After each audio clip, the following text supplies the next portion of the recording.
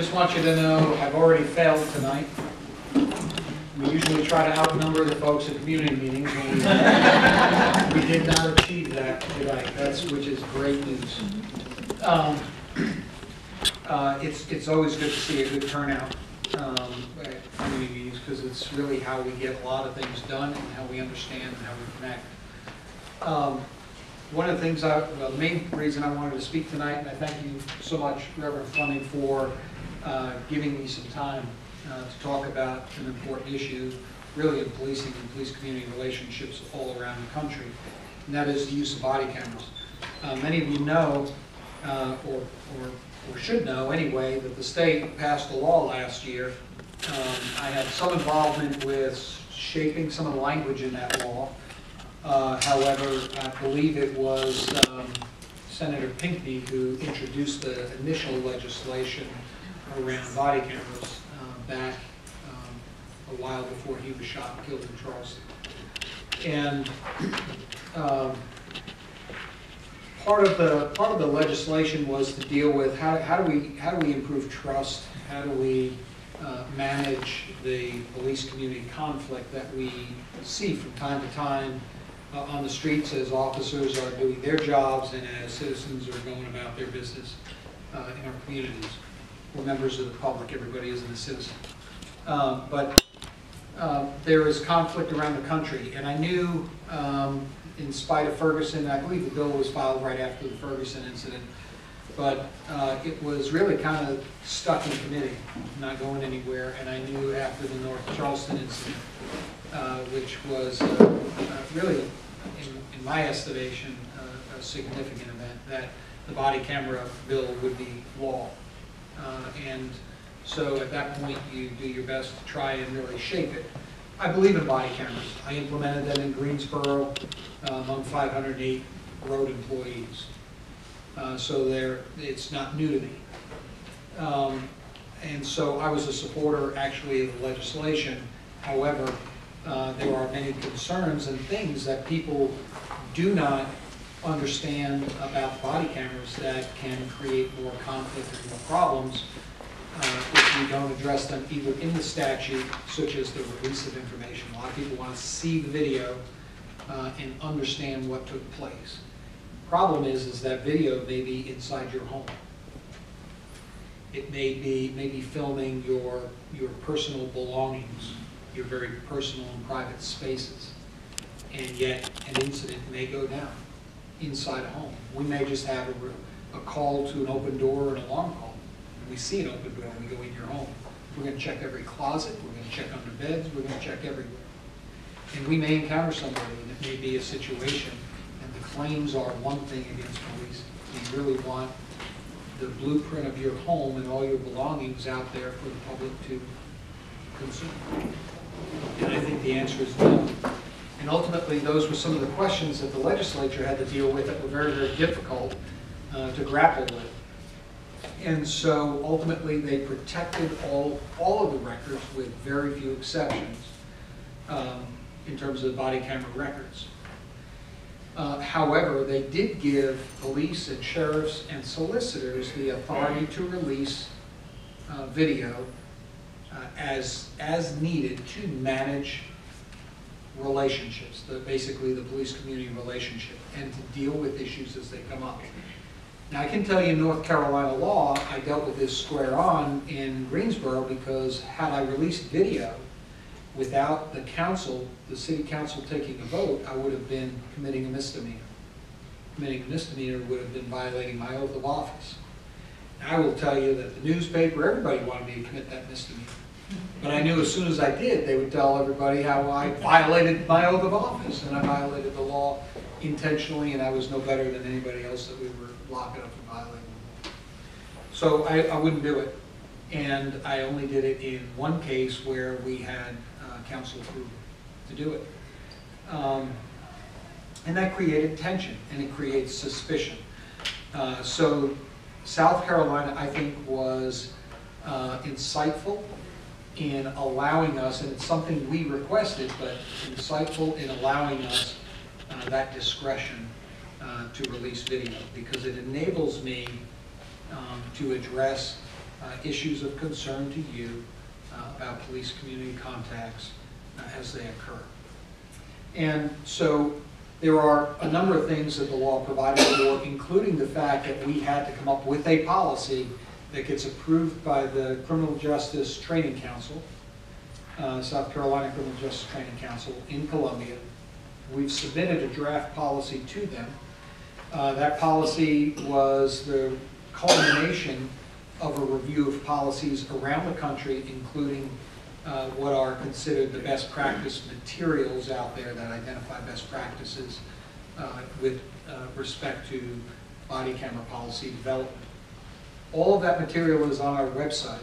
All of our reference material, our policies that we look to shape this policy, and then getting feedback from individuals, not only members of our city council, but also within the police department operationally, the things we need, and from community meetings. We've also got on the webpage an opportunity for people to review documents and submit suggestions online to us regarding our policy.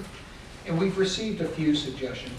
Mostly those suggestions are, this is a good idea, or, I like it, or something along that line. But there have been a couple of constructive points, mostly centered around release. And most people want the video to be available on demand to the public. And unfortunately, we can't do that because we would have multiple people tied up full-time in redaction processes, basically trying to blur out everybody's personal belongings and private space, and blurring out faces and tags and everything else. So it gets very complicated.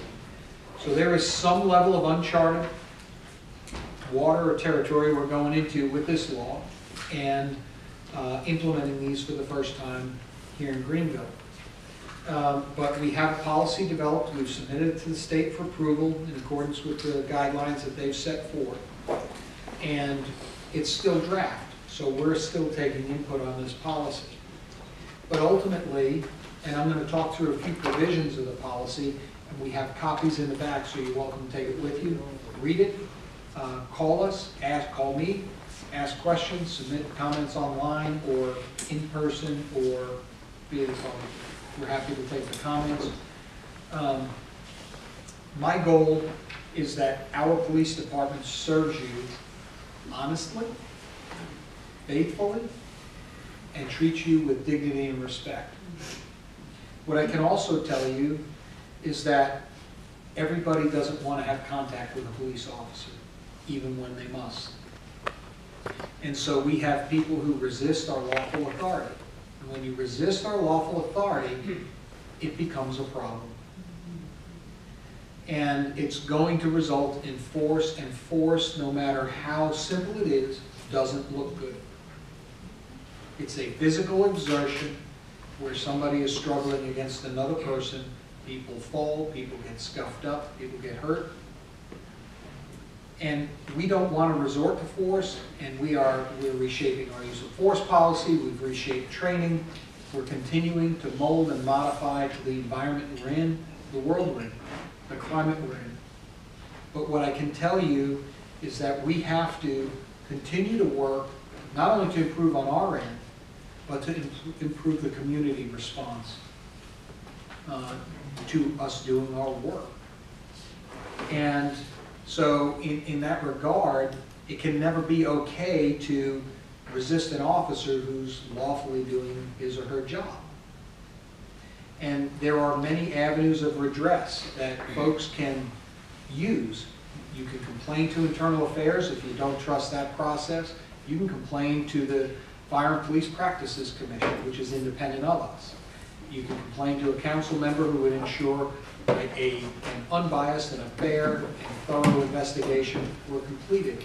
Those are all administrative side. If you feel we've assaulted or committed a criminal violation, you can appeal to SLED or the solicitor to do an independent investigation.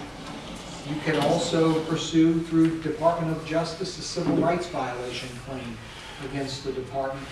And you can also sue civilly. for harm or damages that you feel you've incurred as a result of a police contact or unlawful or inappropriate police conduct. So there are many, many remedies that are established, well established in law, not just for police and community interactions, but for all conflicts to be settled peacefully. Unfortunately, the place to settle those are not on the street when the officer is trying to do his or her job.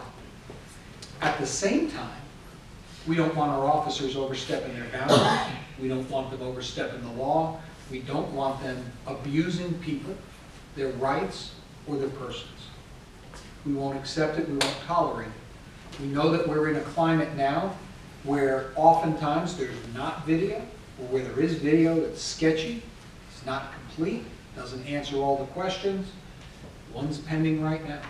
They're the same situation. Body cameras will help us with that, but they're not the answer to our problems. The answer to our problems are to obey the law, are to obey the authority of a police officer exerting the law, and to use the law to redress wrongful acts of police. And that keeps the peace in our communities. So as we go through with body camera implementation, and we will be making a presentation to the City Council at their work session on February 16th on body cameras, our use of force policy revisions, and a few other items. We were successful in securing the federal grant for $93,000, I think $750 to implement body cameras in the department. The body camera program will cost a lot more than that. The initial implementation will be about $300,000, and the annual installation. But it's also important, and it's what we believe. I think the city manager believes. I think many members of city council. I know I believe it's a must-have in our environment today. And so we're trying to do this right. We're trying to do it well, and trying to be able to demonstrate that either we're right or address it where we're wrong very quickly. Because the people I work with are people who care about you and care about the reputation of this organization and care about the reputation of the city. And we don't want to spoil it. It doesn't mean we won't have somebody who makes an error in judgment, who uses bad judgment, or somewhere along the line we've hired somebody with a bad heart.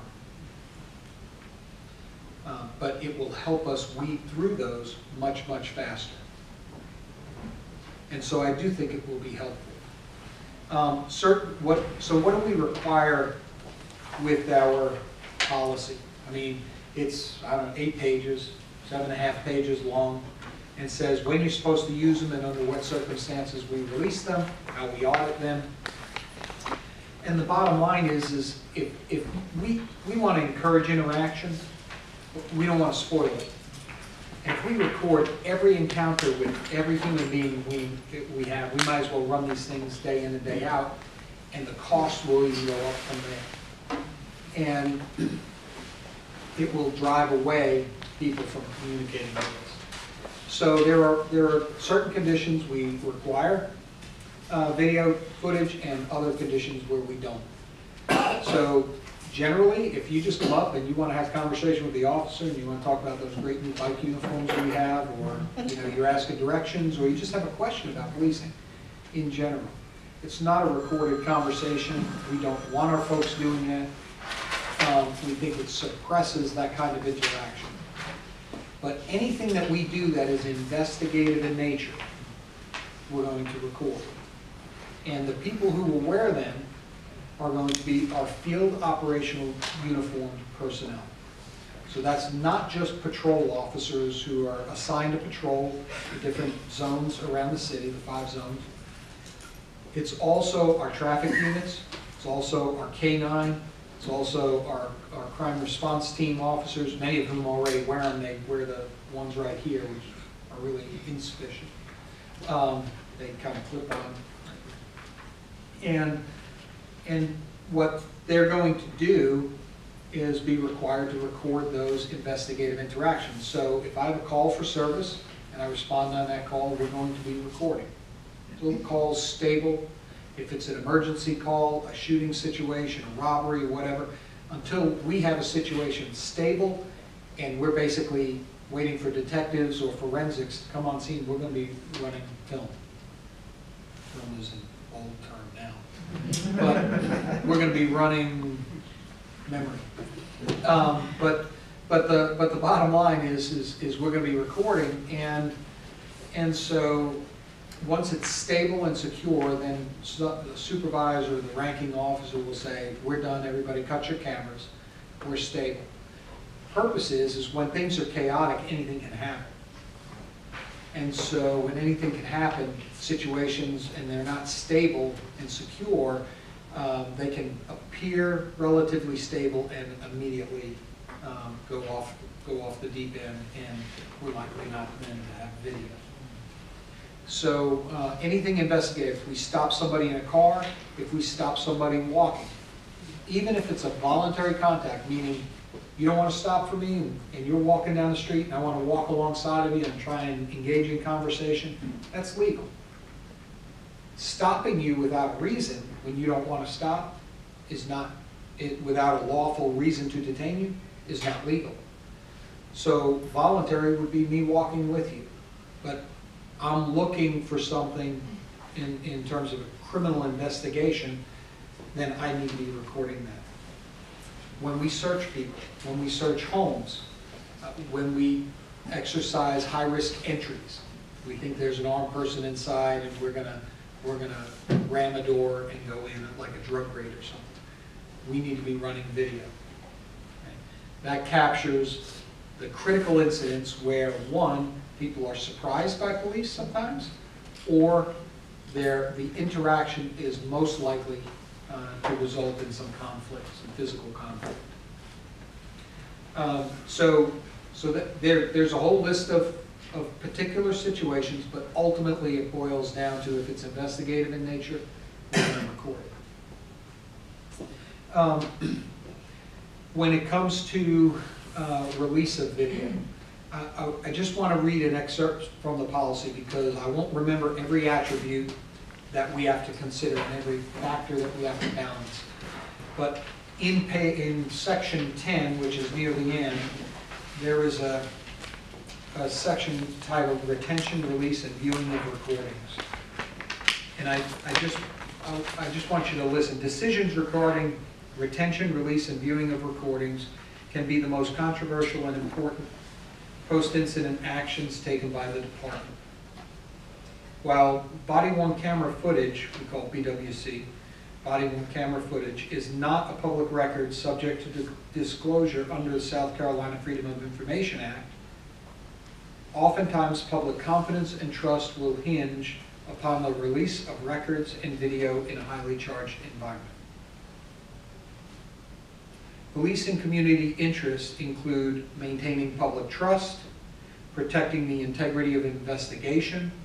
In other words, you could put video out there too soon, and then you're still looking for witnesses, and then all of a sudden, magically, witnesses materialize who were never there. Because you have every angle covered, they can pretty much make up a story, what they saw and what they didn't see. So protecting the integrity of investigation, maintaining public trust, the state's ability to prosecute fairly, not just a member of the public, but a police officer. Fairness to our employees. They're asked to do a tough job, and when they're doing the right things, we need to support them. And when we don't support them, we failed as a community, and I failed as a chief. I won't support illegal or wrongful conduct, but when my officers are doing the right thing and it's tough, I'm going to stand by them every time. They expect me to, you need me to. So protecting our employees, protecting the privacy interests of the public we serve, and serving the public's right to know. So when the requests come in, I'm going to be looking at those factors. So there's no secret, there's no mystery to the different factors that we need to examine as a police department. Those are the factors we're going to look at. We're going to try and strike the right balance. So in the most recent complaint that we've had, an allegation, we did not release the video last week. We released the records. We released the video this week. Some people are taking issue with the video. I don't see anything at issue in the video, so we've got questions about the video at this point. And so, but what we tried to do was delay the release of the video because we're still looking to identify witnesses to the offense. When we could no longer identify them, we released it. We've since identified the witnesses. So we're trying to protect the integrity of the case. So these are the factors that we'll consider in reviewing when and how we release video. I have seen mistakes in releasing video, and I don't like to question what other decisions in other jurisdictions are, but I would have released the video in the Seneca incident much sooner, and I would have handled the whole situation differently. But that's me. I can't speak for the political pressure or any other pressure that the solicitor, the police chief, or anybody else was under in Seneca. I'm not privy to all that information.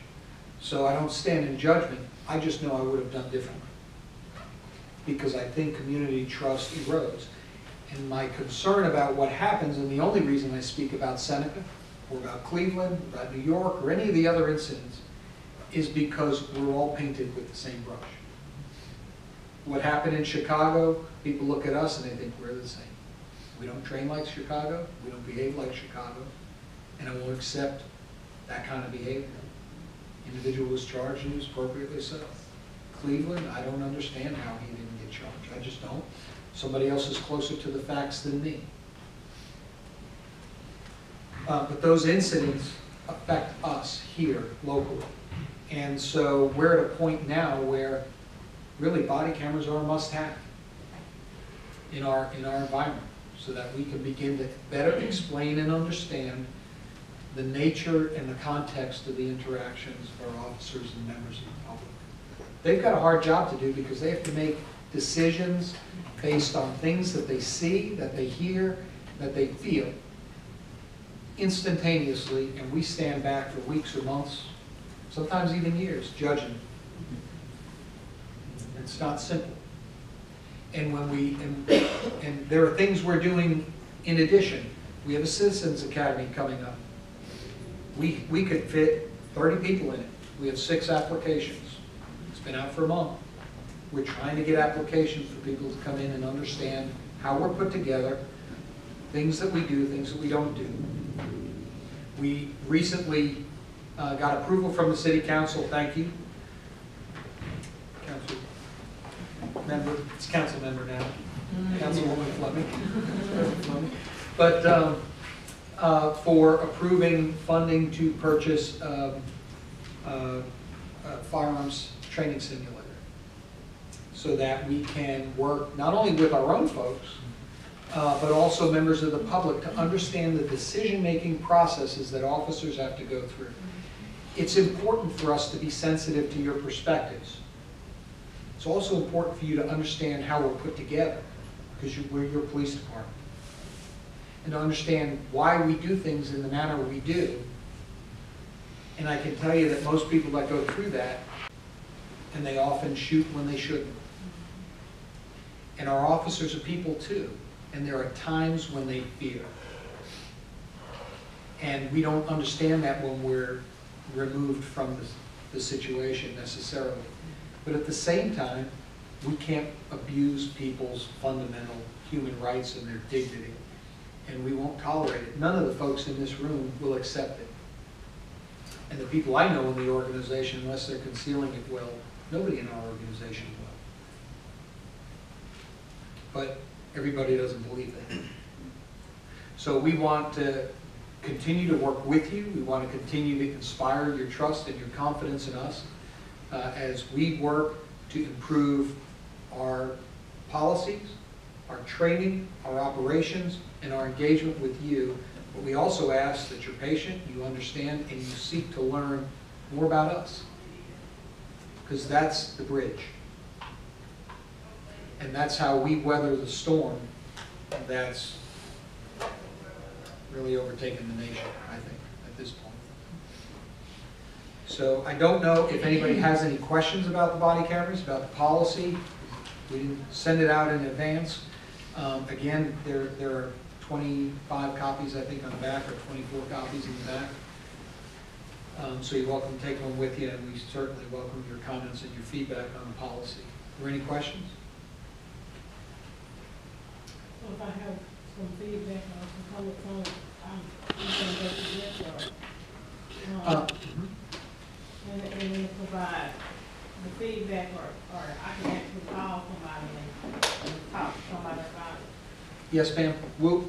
I mean, anybody who wants my number, Sheila Dorn's number, or if you have online access, you go to our website. If you're looking at our webpage, there's a little square or rectangle box with like a camera lens on it. It says Body Worn Camera Project. Click on that, and there's a form that you can click on and just fill in your comments about the policy. But you can contact us either way. We're happy to give you our number. And, we take all the comments seriously, and we've made a couple of adjustments to the policy to accommodate it.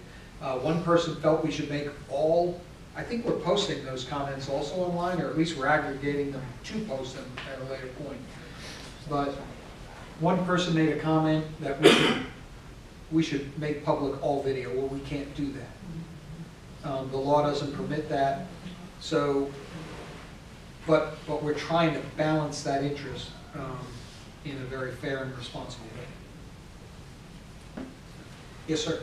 How many officers will get the cameras, and what do you expect it to be Well, rolled out?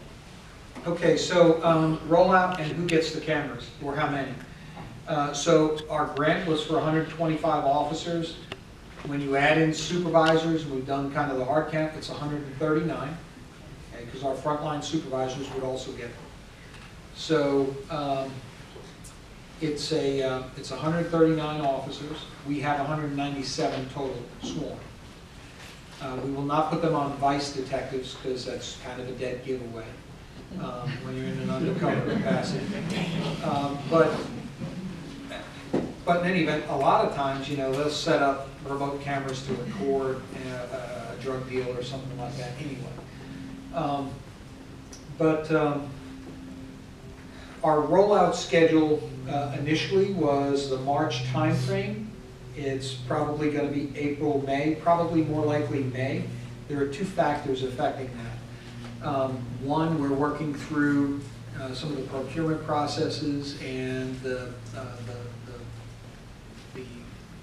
budget review processes internally. Right now, in terms of where's the money come from, how are we piecemealing it together, what are our recommendations going to be to the city council, and then the procurement process is also going to not only bring in the body cameras, but it's going to bring in the new smart weapon taser electronic control devices. Okay.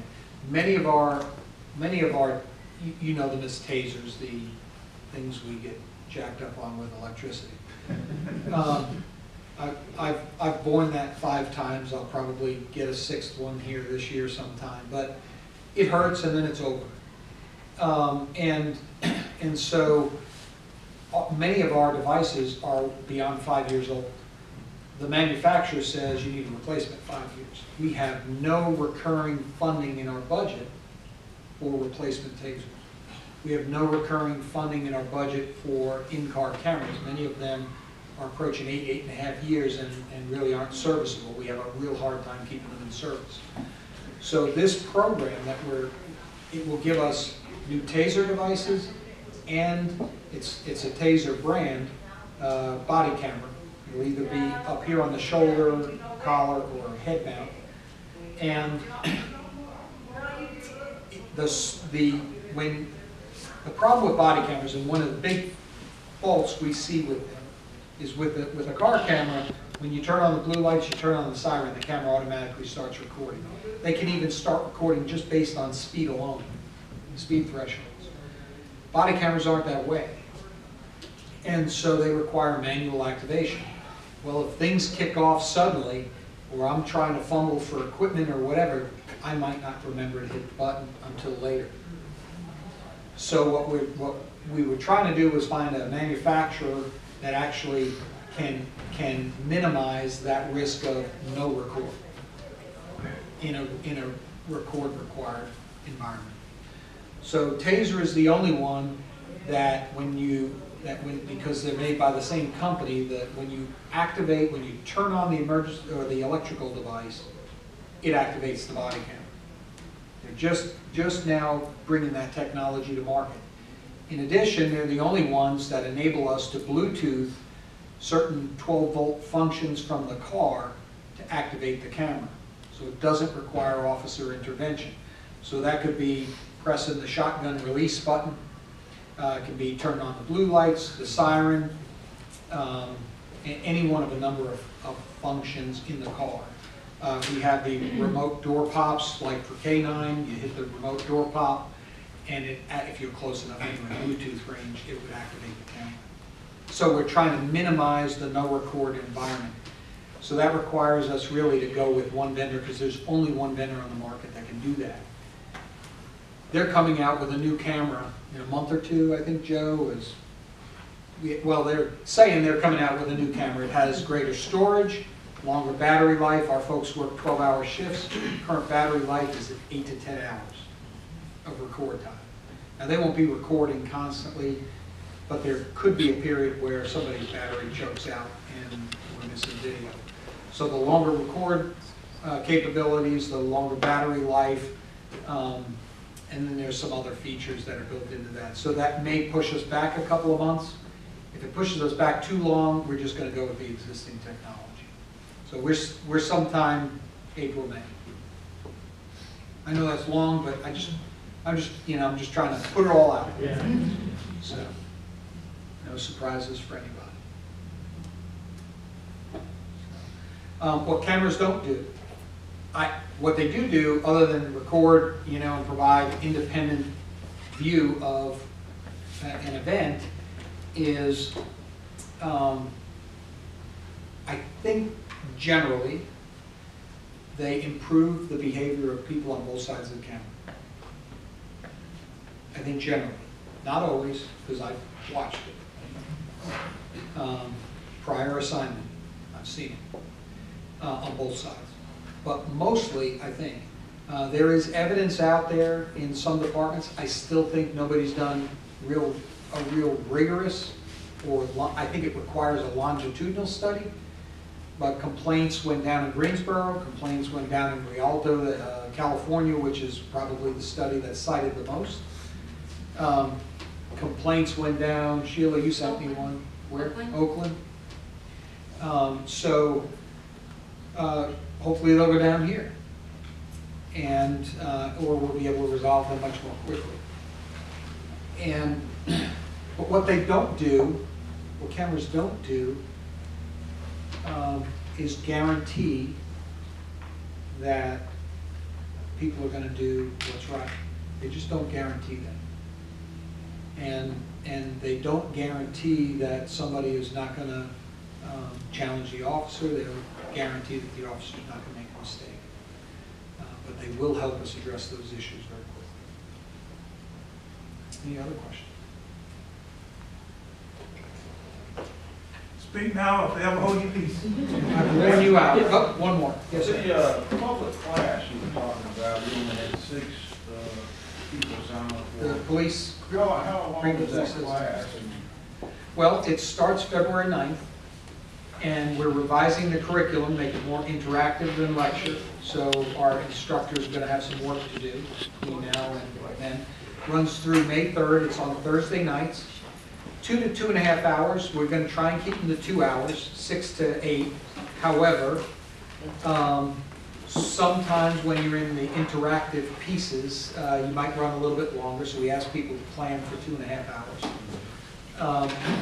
But our goal is to be succinct but engaging, and let you see different facets and aspects of the police department and experience, and not just our police department, but You know, the county provides the bomb squad capabilities for really the entire county. And you should understand, you know, the functions and the equipment and the processes that they use there. So there's just, and forensics is Greenville County, so that's your crime scene, but they'll work with our detectives and train you on forensics and crime scene investigation, and then we'll put together a mock crime scene that folks will work through. We'll have the shoot, don't shoot, we'll do traffic stop scenarios so you can see how easy it is to be taken advantage of, or how to protect yourself and how we try to protect ourselves, and still manage a situation so everybody's safe. Ultimately, we train for safety and problems, but we can't always control every factor. So it gives you that exposure. So February, and you can get online on our webpage, look for Police Citizens, Greenville Police Citizens Academy, GPCA. The application's there, the new schedule's posted, it's on our Facebook as well, it was posted today, the new schedule. And, you know, we'd love to fill up that class. I'd love to, I don't know that I'd turn people away unless I hit probably more than 40. Everybody will cry about that, but I just think the more the merrier. Y'all do that once a year, or is it? Right now, once a year. We are going to do a high school academy in conjunction with Furman's Bridges program in Greenville County Schools in late July. So it'll be a 20-hour program in a 1-week period. So for the kids, and again, interactive, focus on interactive and understanding. Thank you very much. Thank you, Chief. Thank you, sir.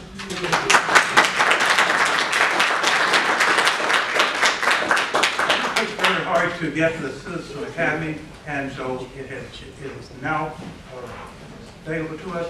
I would like for all of the West Greenville members to West Greenville Community Association, I'd like for every one of you to go to that Citizen Academy. Chief, I think we probably need to have, can people who've been through the academy go there, because you have expanded the information based on all this stuff. You're doing a whole lot more than they have done in the past in the Citizen Academy. It's mostly been lecture in the past, and with some interactives. We're trying to make it more, there's going to be lecture because you have to learn about how we do things, but we are trying to make it much more interactive. If you have interest in coming through, I'd say apply.